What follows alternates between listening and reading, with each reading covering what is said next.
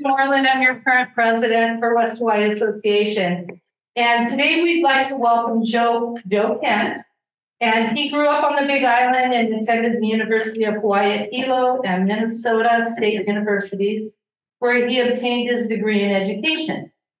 Kent was a public school teacher for 8 years at King Kamehameha III School in Lahaina, Maui, and Sleepy Eye Public School in Minnesota. He's also a former student fellow at the Foundation for Economic Education. He's here today representing Grassroots Institute, and we welcome him with all our aloha. Thank you for coming.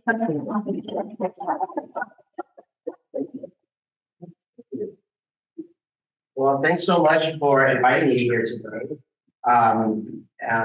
Yes, I am from the Big Island. I grew up in Honolulu, and my dad was the minister at a church, United Church of Christ, on the Hamakua coast. His name is Ron Kent. And he still lives here. He lives in Paradise Park, but I'm really glad to be here because I'm just passionate about understanding more about the Big Island issues. The Grassroots Institute, if you haven't heard of us, we're a 501c3 nonprofit think tank that focuses on individual liberty, economic freedom, and accountable government. And those three things are in short supply here in Hawaii. We know that. But it's a different point of view, and we have a motto that we like to say, a Hanaka Ko, which means let's work together. So we try to work together with all groups. Doesn't matter which political stripes or economic stripes you are. We want to learn from you and learn where we're wrong, and let's talk and discuss and make Hanaka Ko. Could you move to the next slide? Yes. Oh yeah, there it is. So who are we? This is our staff. Kelly Akina, he's the president and CEO of the Grassroots Institute. He's also a trustee for the Office of Hawaiian Affairs. And this is our wonderful, lovely staff here. We've got a government affairs team that goes to the legislature and county councils. We have a policy team, communications staff. We're on TikTok. We're on YouTube. We've got an email list of 30,000 people that read our stuff every week. And so if you're not on our email, please consider joining or signing up for free at grassrootsinstitute.org. And a special aloha to all those online. I hope you can see me. It looks like I'm talking to Cal from a 2001 Space Odyssey. Anyways, hello. And today I want to talk a little bit, if you can go back to the first slide, about short-term rentals and about the real cause of Hawaii's housing crisis. I also want to talk a little bit about the cesspool issue as well. So let's start with short-term rentals. So let's go to the next one. Yeah, there we go. And the next one. So these are the short-term rentals on Hawaii Island. Well, when you look at it like that, it looks kind of alarming. But actually, if you go to the next slide, you can see, oh, actually one more. You can see that these short-term rentals only make up about 8% of the housing supply, the housing units on the Big Island. And so it's actually just a fraction of the supply that we're talking about. I want to put it all in context. Uh-oh. It's Okay. Thank you. Okay, can you go back again? And so the short-term rentals that we're talking about includes luxury. Oh, let's see here. That's where it went left. Oh, okay. Well, I can just continue here. The short-term rentals include luxury estates, and we've got. We better figure this out, otherwise I'll get a little distracted. Okay.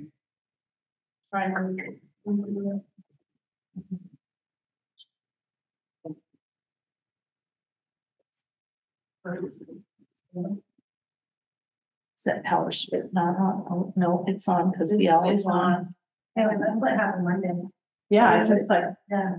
connection was finagling. We'll try the other.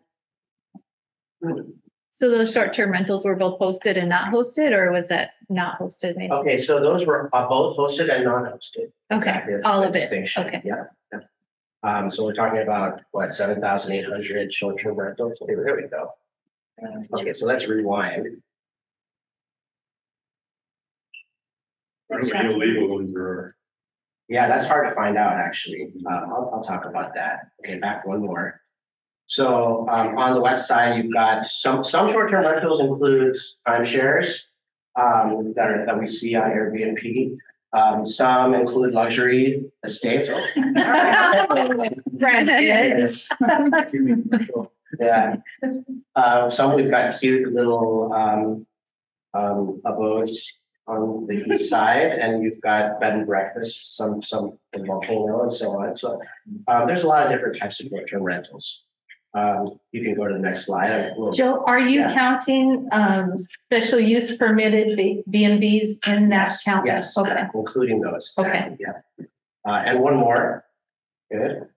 So this chart shows, according to AirDNA, which tracks all of the Airbnb and VRBO and short-term rental purchases, how much revenues were brought into Hawaii Island last year, which was about $353 million to the Big Island economy. It's a huge chunk of change. Keep in mind, this isn't tax revenue, this is private revenue. And that's a big jump from, before during the pandemic. I tried to find the number of tax revenues that the Big Island gets, but it's very difficult to find. I always call Hawaii Island the least transparent county. And we do transparency requests across the state. And it's really difficult to get info on the Big Island. Not like on Maui, which is, I think, the most transparent county. They've got a whole chart and report of every tax and where it comes from and the sectors and industries that it comes from. The Big Island has one line item in the budget that just says property taxes or something. And so it's really difficult to find, but I would peg it at around 100 million that the county government gets, just based on, comparing against other counties. So you can move to the next slide there. Can you get it from TAT numbers? Somewhat, but even that, Okay. even that is difficult to find at the county level. But I mean, if you're Yeah. thinking GET plus TAT, that's almost 18%. And then there's the property tax differential for people who have the home exemption but lose part of it because of this. So I would imagine somewhere around 25% of that, maybe. It's kind of roughly And where the you're county tax as well. Yes. right. So the GET and the Yeah. TAT, Yeah. including the county surcharge, yeah, it's Right. around 18. Well, a little more than that now. Yeah. So So, and I would peg it, you kind of just have to estimate, right? So I would peg it definitely at north of 100 billion, especially when you include like the spending that the guests at the short-term rentals do. So, they spent 200 million last year, or excuse me, in 2019 on restaurants and, almost 100 million on entertainment. You've got transportation and shopping. So this is a market that spends a lot on the Big Island and brings huge revenues to the private sector and public sector here. So, where does this data come from? Sorry, I don't want to. oh yeah, no, there was Curious. a report by Cloninger and Sims in 2020, I think. I can send that to you if you like. So, yeah. Okay, so let's go to the next slide. Okay. So Hawaii County, as you know, took action to restrict short-term rentals in 2018 with Bill 108. By the way, Hawaii County calls them TAR, transient accommodation rental. TAR is like something that you step in. It's November 23rd. Didn't get the memo. The other counties call it short-term rentals or something else, but we call it TAR here. Anyways, Bill 108 restricts short-term rentals if you don't live there. So if it's an unhosted rental, you can't do it unless you're in certain zones, like the resort zones or commercial zones. If you live there, you can do it. So that's basically the deal is right now. They're trying to change the law, or they're trying to change it and update it with a tome of regulations that are coming down the line that don't have a bill number yet. It's just, a plan to introduce this. And you can go to the next one. This is what they want to do, which is, these are the zones that you can operate unhosted short-term rentals in. Okay, let's go to the next slide. Okay, so when we talk about the zones, this is of course in Kailua Kona, and these pink, purple, and brown zones are basically the areas that you can operate unhosted short-term rentals in. Go to the next slide. And this is where the short-term rentals are. So you might think, okay, well, these are all illegal, right? The Mauka side, but actually, a lot of those are hosted rentals. People live in their homes. So it's important to keep that in our minds, because I think a lot, especially in public or the media, we hear so much about, oh, look at all these illegals, and they show a map like this, and they say, look at all these illegal short-term rentals. Well, actually, probably most of these aren't illegal. They're probably operating under current law. So that's that. Now go to the next slide. We can talk about what they want to do. So again, the bill doesn't have a number yet. It has not yet been introduced. They wanted to introduce it by now, but I think because they've gotten so much community pushback, they haven't. So that might be a good thing. The bill wants no rentals for less than 180 days. And that reminds me a lot of what they tried to do in Honolulu. The same thing, they tried to make a bill that allowed no rentals for less than 180 days.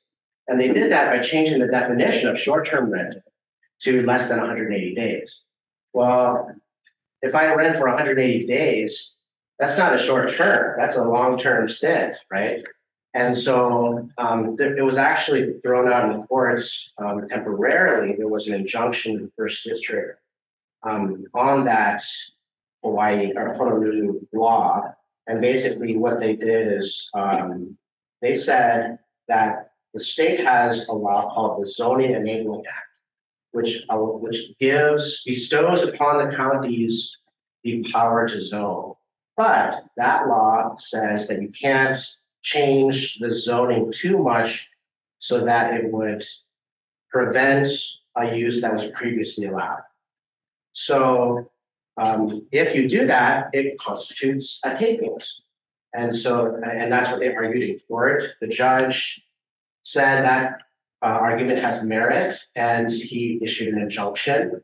And so that law in Honolulu is stopped. That portion of the law is stopped, and you can rent for a minimum of 30 days in Honolulu. So just a sec here.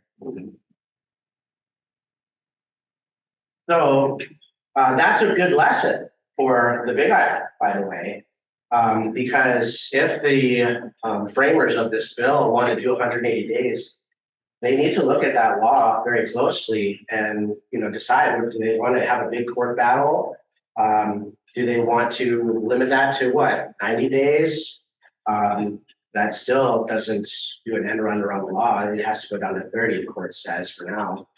And so that's a big issue. Another one, all posted short-term rentals must register annually. Actually, all short-term rentals would have to register unhosted and hosted annually. And there might be requirements for on-site parking. You might have to show that you have proper permits, plumbing, or building permits, or electrical. And on the Big Island, I know there's a lot of old houses that don't have permits, or they might have a small structure in the backyard or something that's not permitted. And now you would force all of these folks to go to the Department of Public Works and try to get a permit, along with everyone else, by the way, which we already have a backlog on the Big Island for permits, a huge backlog. And so this would make that even worse. You have to notify your neighbors, you got registration fees, you got a $10,000 fine. I don't know whether or not that fine would be like on a daily basis, by the way. That's how they do it on the other counties. Can you imagine a $10,000 fine per day? And we've seen some short-term rental owners that rack up like $2 million in fines and things like that. So, like on Maui County or Honolulu. If that happens, then of course the state may be able to take your property, they set a lien against it and then take it. So, and they've got laws at the state level now to make it easier for the state to take your property in those cases. So this is a lot of red tape and government regulation that's being, it's not being vetted, I think, well. You got a requirement for no more than 2 adults per bedroom, no more than 4 adults per rental, no commercial wedding or events, and the owner has to live on site. So there's a lot of problems with this. Let's go to the next slide. So the whole idea is to get rid of short-term. Kind of, yeah. I mean, the first one there tells you what they want to do, really, which is the 180 days, which would basically be a blanket ban on all short-term rentals. That's what they seem to really want to do. Properties owned area. Excuse me, not for certain properties like vacation zones and all that. Yeah, that's right. Yeah. So I had an understanding that that's one of the reasons they got rid of the S on TAR is because it's no longer short term, they're saying all transient Oh, rentals. So Interesting. just, that's part of the name change is get by what's happening in Honolulu. well. Yeah, they're trying to, anyways, I don't want to say too much what they're trying to do, but it's too much red tape. And, the founder of the Grassroots Institute would often say that the bigger the government gets, the smaller you get. And this definitely seems to be the case, even if it's in incremental stages. We already have a bill that manages short-term rentals. And so this is too much. Like I said, there's going to be huge problems with backlogs at the planning department. You've got homes on the Big Island that don't have proper permits, so that's a big problem. This gives more power to the county. The county could deny lots of permits. There's no guarantee that you can keep your permit even if you do it. Let's say you do it properly the first year. Well, there's no guarantee that the second year that they're not going to deny it. And it's kind of unnecessary too. We think this really won't bring down the price of homes. That's the theory. This is what the proponents of the bill say. We want to bring down the price of housing on the Big Island by somehow banning a bunch of short-term rentals. Well, this might actually be the opposite. If you think about it, the bill would require it would create all these long lines at the permitting departments, and that makes it harder to build housing. We already have people who are trying to build good housing and get through the system as it is. Yes. Has Grassroots done any studies other than Hawaii about short-term rentals taking up everybody else's housing? Do you have any kind of data like that you could share? We have data on that. We've looked at the studies. We looked at the studies that ascertain whether short-term rentals increase the price of housing. And there's mixed. There's some studies say it does, some studies say that it doesn't. More studies say that it does increase somewhat the price of housing in a small way.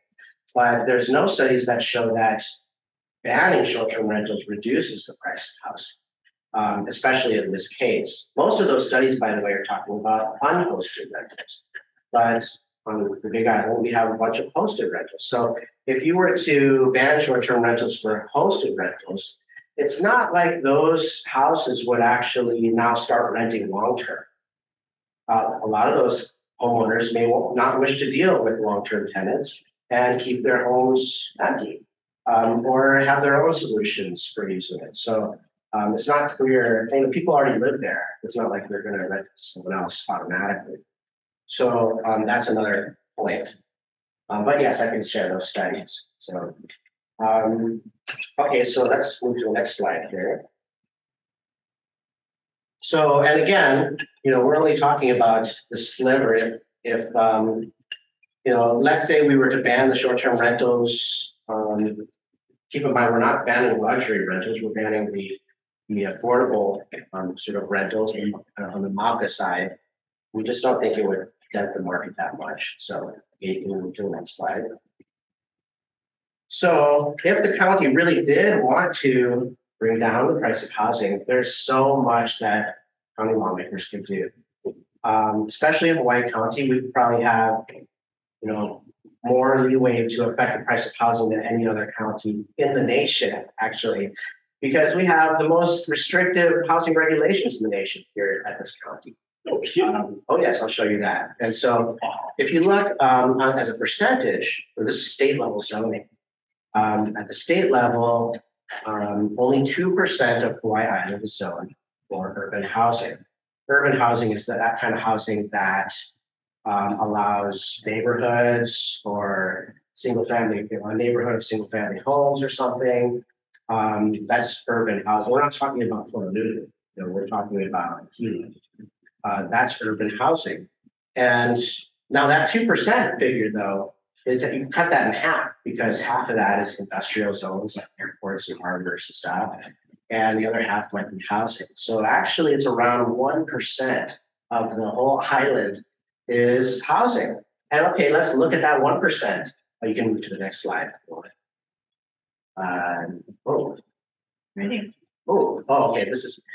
You can just keep clicking here. This is just talking about the need for housing. We keep going. So, like I said, if you were to catalog all of the regulations and compare it by state, Hawaii is almost off the charts. We have way more regulations for housing than any other state. You can go to the next slide.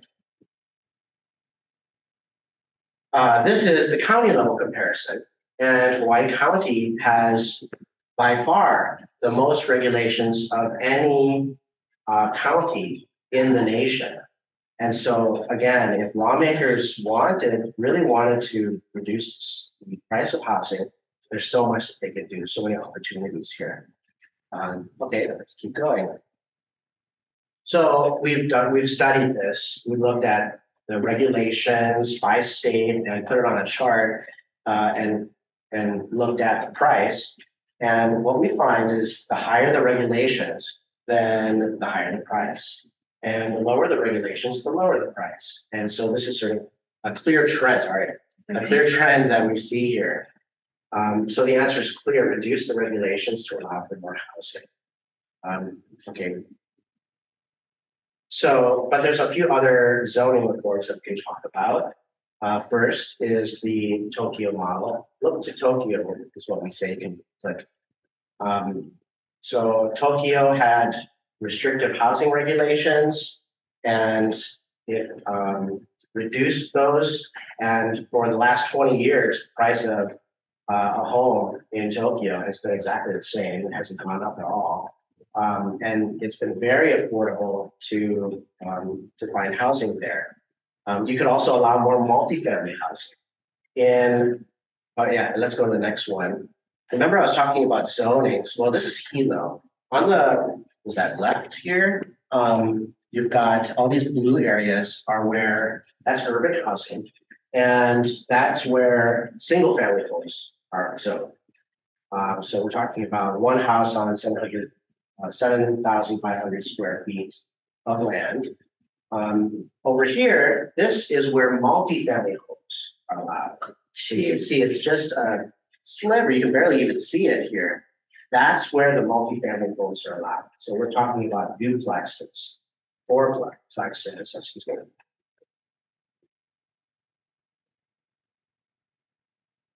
Now, I'm not necessarily talking about rezoning all of Hilo to allow for multifamily housing, because that would be a significant change.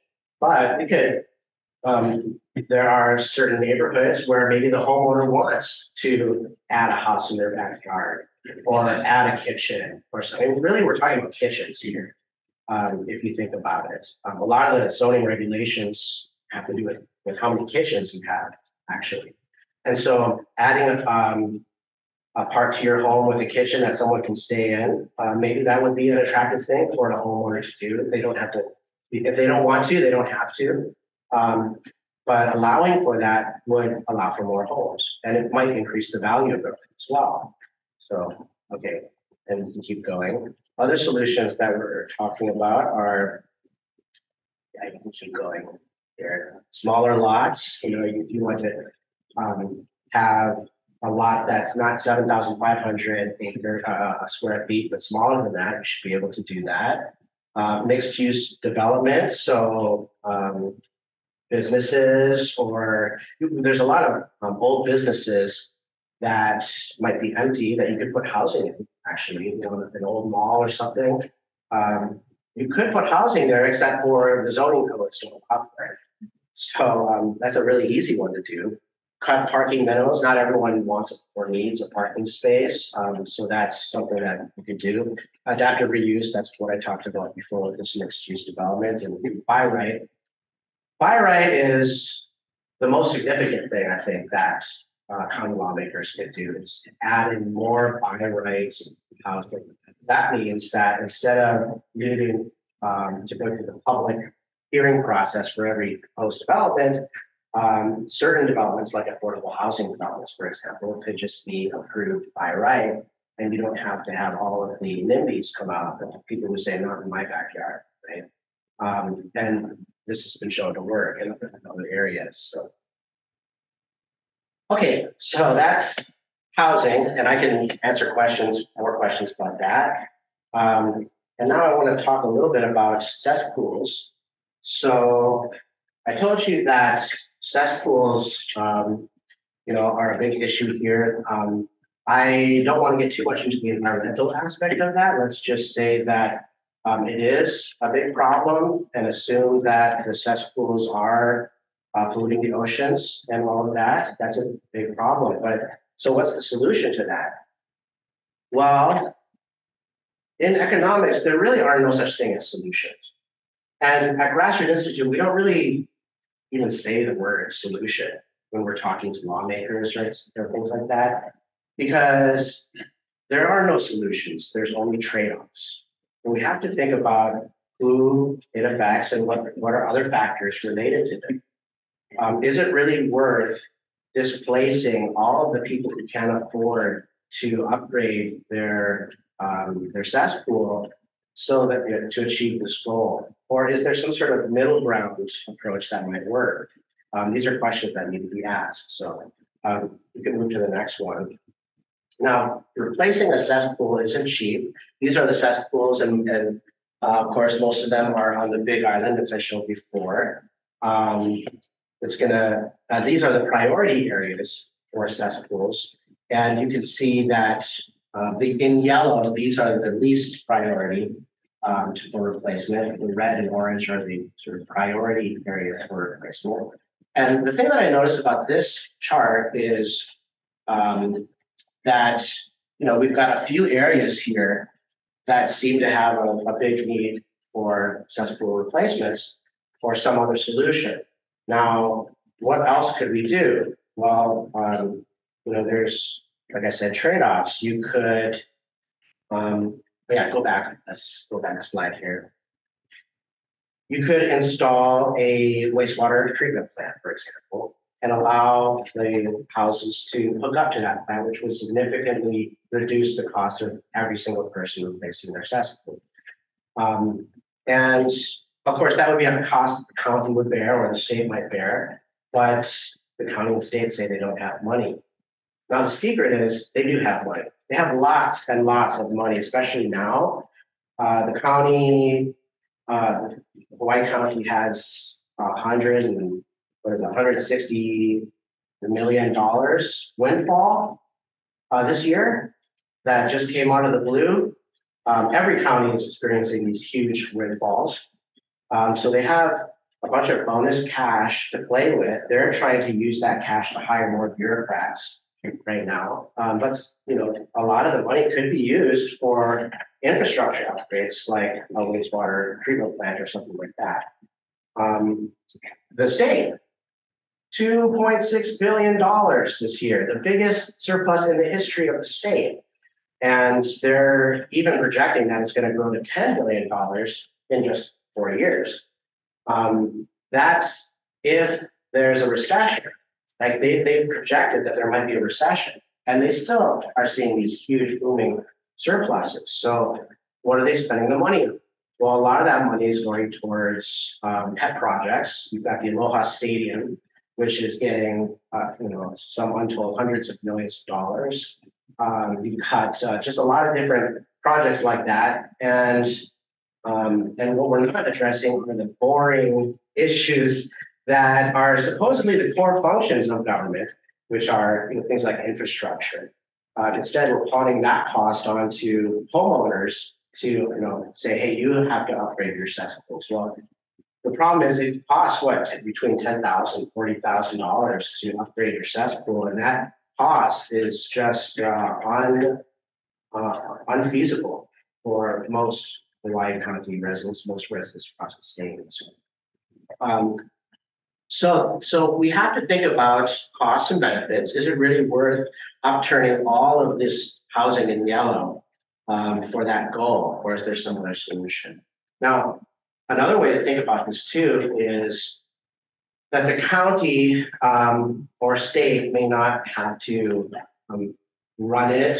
It could be run by a private company too. I mean, we've got private water systems. The problem is there's this law called the Kona decision, which makes it illegal to privatize. I think Hawaii is the only state that has that law. Basically, it says that if the government wants to privatize something that was typically done by that government, it's illegal. And you have to go to the legislature and pass a specific law to privatize. Let's say you wanted to build like a private wastewater treatment plant or something. You would have to go to the state legislature to ask them if you, the county, could privatize. And they might, at the state legislature, do they really care about that issue? Probably not. So that is a Herculean task. Except there's a loophole in that law that allows you to privatize if the function hasn't been historically typically done by the government. And so on Hawaii County, wastewater treatment plants haven't, in a widespread way, even been provided by the government. And so you could argue that this could go through that loophole and you could just hire private companies to do this. That's what they did in Honolulu, by the way. They have a private water reclamation facility, and they didn't have to go through the Kona decision. They could do it that way because it was a service that was not typically provided. Yeah. Is it something different that like the hotels all have their own private sewer systems? Oh, that's a good point. That's a good point. And they have their own private things, and so that sets a precedent even that the county might not have to do that. So, okay, why think about private systems? Well, private systems are more sustainable financially. So, in a public system, the incentive is to get as much money from the taxpayers as possible and to spend as little of it as possible on the system, right? On the flip side, on a private system, the incentive is to get as little money as possible from the customers, lest you have a competitor do that, and to spend as much of it on upgrades and long-term maintenance of the system. And so we find, in several studies that private utility systems function much better than public ones. And it's not far out of field. I mean, I visited Sandy Springs, Georgia, which is a city of 100,000 people. They have a government that's run entirely by a private company. So, the water, the sewers, the traffic, the parks, emergency services, all run by a private company, an engineering firm called CH2 on Hill. And there are 9 city workers, which are the 9 council members. And every year they vote whether or not to keep the company. And if the company does a bad job, they vote no, and they get a different company who might be able to do it better, faster, and cheaper. Even Hawaii County, uses private contractors. So private contractors and solutions are not too far afield, but it does take some creative thinking. So now there's a lot more that I could talk about here. I don't want to wonk out too much, But there are a lot of solutions to short-term rentals and housing and cesspools and many other issues. You can think out of the box a little, and that's what the Grassroots Institute is trying to do. We don't care if an idea is, not politically feasible or a taboo to talk about. We look at all ideas because we have to start sharing these ideas with people who might disagree with us, because you can get a lot done and work together with people who disagree with you, actually. And that's what we're doing at the legislature. We work with, like I said, all stripes on these types of issues. And we want to work with you too. So if you'd like to fill out your comment card, I'd like to understand how I did it and get your information. We can hopefully put you on our newsletter list if you're not on that already. So, okay, thanks so much. That's my talk. Yeah. I just wanted to add that where I was born and raised in a town in Northern California called Humboldt County, they did a wastewater treatment that has been world. Oh, People all over come take a look at it. It's right on the very the Arcade March. Arcade March. Precisely. Okay. Very interesting. It's, and it's right on the water. They made a park out of it. Wow, it sounds crazy. It worked beautifully. Great. Oh, you know what? I forgot one more thing. Even Hawaii County thinks that it should privatize its wastewater. By the way, go to the next slide. I totally forgot about this. So this was the findings of the Hawaii County Cost of Government Commission just 2 months ago. And they said, our committee recommends that our county look to examples elsewhere in our state, as Kono, like I said, has a loophole that allows leeway if the focus is not on customary and historic services. Honolulu did a 12 million gallons per day water recycling facility in Ewa, as water recycling was not a historic service. The facility was built with no taxpayer dollars, stayed apart from the nearby Honolulu wastewater treatment plant, and impacted no union jobs. So, and go to the next one. Is that just spin that you call it a water recycling facility as opposed to wastewater? No, I think it is. It is actually different. Yeah, it is a different thing, but it's just an example of privatization. You know, it was to R2 or R1 standards. Oh, I don't know that. I'm not sure about that. That report might have that, by the way. Mayor Roth has been approached by a couple of wastewater companies with very large portfolios willing to invest in solutions for Hawaii County. We should find a way to say yes while operating within the current confines of Kono. So even Hawaii County, at least their commission said this, and we gave them a pat on the back when they did that. So so there you go. There are solutions out there. Who's on our wastewater committee? Positive. Joe, when you say you work with them, even if they disagree with you or whatever, I mean, how do you do that? Because, my experience listening to the law, for example, and her strategy is just to throw the worst case scenario out, to kind of this is my words, to kind of freak you out about anything, climate change to wastewater to everything. And so it's been really like the baby wipes now that she's put the ban on, and what you have, and so her goal is to throw whatever she can at the wall and freak everyone out, and just, if she knows she's not going to get all of that, so she goes all the way to one extreme, knowing that she's going to have to settle for something that's less. And it's hard to, in my opinion, work with someone that has that mindset, because everyone I think would say, none of us want to pollute our waters. So the question is, are we polluting our waters? Which areas are they? What are reasonable, like you were saying, what are the reasonable ways to, what'd you say, not solutions, but trade-offs. Yeah. How do you do that? Yes. Okay, so our theory of change works like this. There was someone who came up with this concept called the Overton window. And the Overton window is the window of political possibilities. Basically, whatever's inside the Overton window is politically possible. So if a lawmaker introduces a bill or says something about it, that policy we view as inside the Overton. There's other issues that are outside the inverted window that are just have a long shot or will seemingly never pass. But there's a secret about this window is that you can move the window. You can shift it left or right or up or down depending on how you pull on it. So how do you pull on the window? Well, one way is to talk about things that are slightly inside and grow your influence and authority with those legislators. Another way is to talk about issues that are way, way, way outside. And the lawmaker says, well, we can't do that, but we can do this. And now you've shifted the window slightly. Another way is to gather 30,000 or 40,000 or 100,000 people across the state to join your email list and tell that to lawmakers, which is exactly what we're trying to do.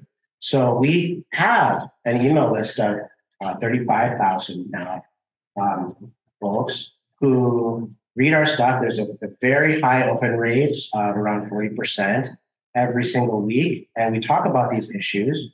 We even mine those lists for people who are highly aligned with our mission and vision and values, who can themselves talk to lawmakers, because we don't always want it to just be us. And so we also have a voter voice program where we ask all of our members to testify on things. And this year we've actually submitted over 1,000 testimonials so far this year. And we're going to keep on spamming them basically with our messages. The lawmakers told us, hey, grassroots, we used to be able to ignore you. Well, we can't ignore you anymore, because we're showing up at their offices every day. We have a lobbying team with, professional lobbyists and so on. And the lawmakers don't really know what to think about us. They often ask, like, well, who funds you? What special interest are you for? We're not a special interest, actually. We're just we're advocates for liberty. And so our donors don't really, sometimes people try to donate to us and say, hey, I'll donate to you if you support this bill. And we don't take the money, that's not our thing. So lawmakers sort of respect us for that. And it's just all about building relationships and working together. Has anybody studied the USDA funding model? We had that done here in Cornwall, where USDA did the loan for it, and then it was funded over 30 years, where the homeowners would be able to make a payment into their sewer system. Well, that's an option. I mean, you could float a bond and do the same thing and give everyone sort of a special assessment fee in that area that's charged with it. I mean, that's absolutely an option that you could do. And it would probably be better than, forcing every single homeowner to pay $40,000 or something. Instead, you pay $100, for a few years and that's it. The thing about the conversion to the cesspool is some of these homes I would get. I don't even know how they would get to it. We had to bring in help. Right, and a lot of the homes are very old, and you basically would have to replace the home almost. You have to replace the home, get under there, and then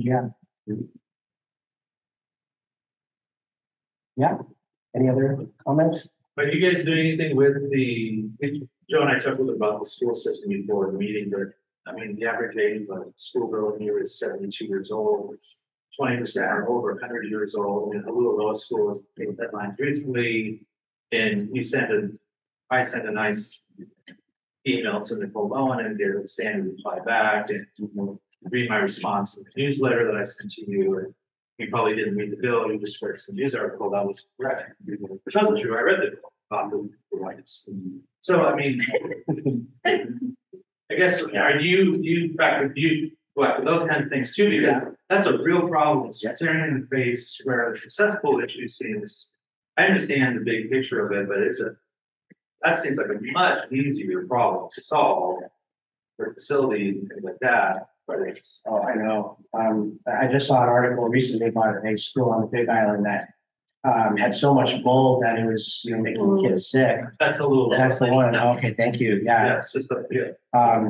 The state has a huge backlog for deferred maintenance.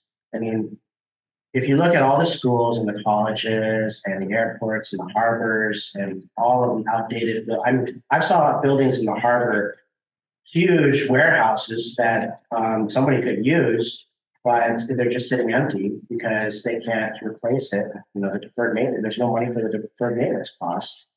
And we went and calculated all of the deferred maintenance across the state at the county level and the state level. We tallied up the debt, the unfunded liabilities for public pensions and health benefits for public workers. We looked at the bonds that are outstanding. We totaled it all up, and it's about $100 billion when we look at the debt and unfunded liabilities and deferred maintenance. Because deferred maintenance is an unfunded liability. Like, it's a liability that's on the books. You have to pay for it sometime, right? And this is why we need to get our finances in order at the state level. Our state government is growing. The spending is growing faster than the economy. So if you look at the golden rule of government spending, don't spend more than the private sector, right? Because the government gets the money from the private sector. But once the government spends more than the private sector, now you have a government that's outsized for the money that it takes in. And that's exactly what's going on in Hawaii. So, I'm sorry to say this, but it's really goes back to the principle of good budgeting. Keep spending low, keep your debts low, pay off unfunded liabilities, pay down deferred maintenance. Don't spend on big boondoggle projects or shiny new ball projects. And we just have to keep on hitting that message, but it's a tough one. Can you share with us of the legislation that's still alive? What bills are you following regarding transient accommodations and housing? And then what bills regarding wastewater? Well, with the transient accommodations, those often are at the county level. So, about Bill 84? Is that the state level short-term rental one? Yeah, we've been looking at that one a little bit. I think that one would, in a way, ban short-term rentals at sort of a statewide regime. It gives the county the ability to eliminate. Yeah, that's right. So I believe we testified against that one. For housing, we're trying to look at that. It's difficult at the state level to talk about housing because it's really a county issue in a sense, unless you're talking about the Land Use Commission.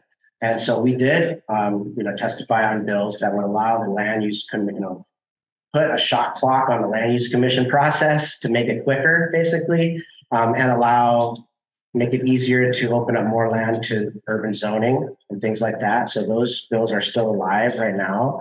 And the other thing that we're looking at is healthcare. My dad said, Joe, you're studying stuff. Why don't you study why it's so difficult to get a doctor on the Big Island? And I went down that road and I looked, and it goes back to the government again. We're one of two states that taxes healthcare in the nation. We're the only state that taxes Medicare and TRICARE. Our taxes are very high in Hawaii. Hawaii has among the lowest Medicare reimbursement rates in the nation. And so you add up all that together, then it pushes doctors in the red, and they close their shops, or they move away, or they don't open shops. And that's really the trend that has happened on the Big Island. We've got a bill that would exempt doctors from that tax, and so they wouldn't have to pay that. And it's still moving forward. So we're cheerleading for it. So we'll see. There's a few. Landlord tenant code. Is there anything I guess in the works on looking at that. I mean, that's been cited a lot of times as the reason why people don't do long-term rentals because there's so many protections for the tenants. Are you guys doing anything on No, that? that's a great point. No, I'd like to learn more about that, but that's a really good point. If you've got tenants that are so difficult to get rid of, if they're a nuisance or something, then of course, why would you ever want to do that? And that incentivizes more short-term rentals instead. So it's a great point though. So besides donating money to your cause, I mean, what can like as a group of parents, we want to go after the education system and some of it, we feel like there's just this David against the Goliath, and how do we even start and how do we know who to team up with? And are there other people around the state? I think there are. But I mean, how do you know, I guess, how does the average person try to figure out one, whether it's schools or education or healthcare, how do you even, other than, I mean, you can write your legislature, but I get a standard answer back. Yeah. Do I just keep writing to them, to them? And do I show up at their offices? Do I pick it outside their house? And like, what do I do to get the attention to say, well, how do we, because we want to work with you, it's not an attack at them, but you want to start to attack them because not physically. No, I get it. Yeah. But I mean, you want to kind of just, because they're not listening and they're not willing, because he's just some crazy guy or whatever, and I've got other things I gotta do that are shiny. I don't even know, Robot City sounds a lot better on some resume that you're putting that towards the school or subject system. Yeah. Yeah. Again, grassroots isn't the solution, of course. We are not the, hero in this story. We view the individuals as the hero. We're the guide in the story. Why is it called the Grassroots Institute and not the Grassroots Institute? It's because Dick Rowland, the founder of the Grassroots Institute, was interested in the individual and the individual's power to influence society. And so he wanted Grassroots to be a guide for all individuals across the state on many different issues. So, we're hoping that folks can read our materials and get involved. We have a group, like I said, of sort of the cream of the crop individuals who really want to influence lawmakers. We call it the Grassroots Ohana. And we put those folks in touch with those lawmakers, the key lawmakers, who are the heads of the committees, so that folks aren't wasting their time talking to someone who's not really that influential or something. So, and we always find that lawmakers would much rather talk to folks like you rather than folks like me, because you're the constituent and you have much more power than we have, actually. So. Just, I don't know if when you came over here, if you're aware that this group got $50,000 from the NAR grant to go up against the TAR. Oh, I didn't know that. Okay. So this group that you're talking to here is super educated and have been at battle. And we've looked at several of your articles. It's been very informative and good. So I don't know if there's a way for us to work together. Yeah. You guys got a loud voice.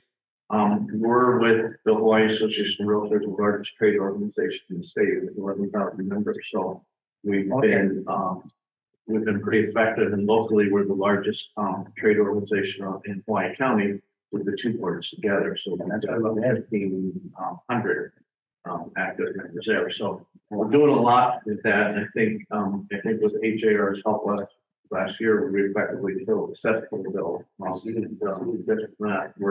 We're really deeply involved with everything that you talk about here, and I just don't know if there's ways for us to even work together more to have a stronger voice publicly to help. Because this $50,000 that you guys got was to educate the homeowners on what was going to be taken away from property rights, things like that. So yeah, I mean, just me coming here is huge. Like, now I can share the cesspool issue and the local short-term rental issue with our folks at our office. I had to study all this stuff to try to present today. Right? So, and I'd like to learn more from you about what I can bring back to our office. I mean, we've got a team of wonks with calculators and pens that are ready to nerd out on these things. And so, yeah, all these different ideas, just keep them coming our way. We get slogged though. I mean, there's a million different issues in the state, and we're trying to focus on those that we can actually influence. But if we don't respond, just keep sending an email or something. We'll get to it. Draft 3 is out right now, and we're waiting on draft 4, and it's somewhat imminent that it will be introduced to the council. Oh, okay. And then at that point, it will be let's say critical to having testified as well. Yeah, that's a good point. I'll look for that. Yeah, let's keep in touch on that. And we have a few contacts on the Big Island, not as many as we'd like, but yeah. We can help you with that. Okay, good. Yeah. Yeah, just get our stuff out there. It's free to sign up. And people, write us back all the time with their opinions, and we try to respond to every single one. So yeah, it's about working together. There was a few questions in the chat. One Okay. of them was really early on, so I'm not really sure where it was in the presentation, but it says, are you able to identify increase due to some aspect of better accounting, or is it a real increase? She's talking about inflation, perhaps. Well, we have hot inflation right now, and that's so why do we have these big surplus revenues, right? It's partly because of inflation. When inflation goes up, who are the winners and losers? The winners are the government, because they get so much more money. If inflation goes up 5%, 9%, 8%, then revenues go up 8%, right? And so they get the money first. And the people that lose are the citizens at the grocery store who have to pay more for everything. The question, it was the dollar spent from STVR guests. Oh, that Yeah. one? Oh, whether that's real? That's the same one. I think I asked where the data came from or something. Oh, yeah. Okay, there you go. That came from that study. Yeah, the Cloninger and Sims study. Yeah, Okay, so yeah, if we could get a copy of that, that would be wonderful. yeah, I'll send that your way. And then the next question, is the housing fund still available? And if so, can that possibly offer a partial subsidy to homeowners who are proactive measure to replace their cesspools before 2034? Or is it a possibility of a tax credit and as incentive to replace prior to the forced deadline? Yeah, so a tax credit is a good idea, but I don't know if it's enough. The housing fund, I think someone just put in $5 million into that. $5 million. I mean, this is a $3 billion problem. So $5 million isn't really going to go as far as the lawmakers think it will. So we need bigger ideas, I think, than just money will solve it. What was that, 5 million? I'm sorry. They created a fund to help give money to folks who are proactively replacing their cesspools. And it's first come, first served. So I dug into that just for your own information. So that money has to be encumbered by July of next year. Oh, And it started July of last year. yeah.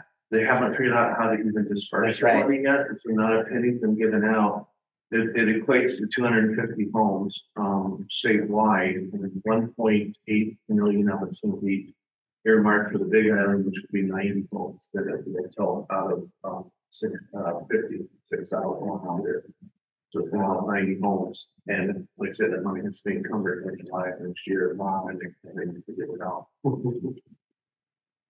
Pretty scary. You probably have 91 subdivisions. Yeah. Someplace. Yeah. Yeah. Okay, I don't want to. Those are all the questions out of the chat, so. I don't want to go too long. If that's, I don't want to keep you here. If No, I appreciate you coming over and doing this. And good. good, thank you, and thanks for inviting me. It's pretty much. I have data too for you, because I looked up all the data on the amount of homes became available after Bill 108 and the pricing of what happened. And Okay. pricing was up, it didn't help, and home availability was down. The number of homes for sale dropped after Bill 108 was effect. So, so there is physical proof for you guys to Well, use. that's good. Yeah, I like If you that. want that data. Very good. Yeah, thank you. If Illinois didn't do it, Right, how was TAR? that's right. And they always say that, oh, this is the last bill, you know? Yeah, So, yeah. Will we be able to get a copy of the presentation? Yeah, I can send that to you folks. Yeah, sure. awesome, thank you. Well, thanks Thank you again. so much for Thanks so coming. much.